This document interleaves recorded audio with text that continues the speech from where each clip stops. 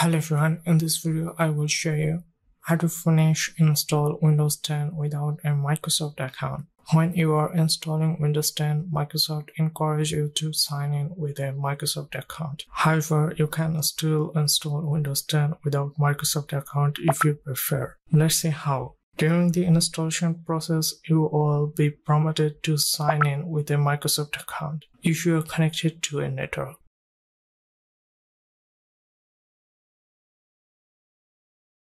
All you have to do is just unplug the Ethernet cable. Now Ethernet cable is disconnected. Click on back button. And here you will be asked to create a username and password for your local account. That's it, you have successfully installed Windows 10 without a Microsoft account. If you have any questions about this, you can feel free to comment down below and I will try to answer. Thank you for watching and don't forget to subscribe to our channel. See you at the next one. Goodbye.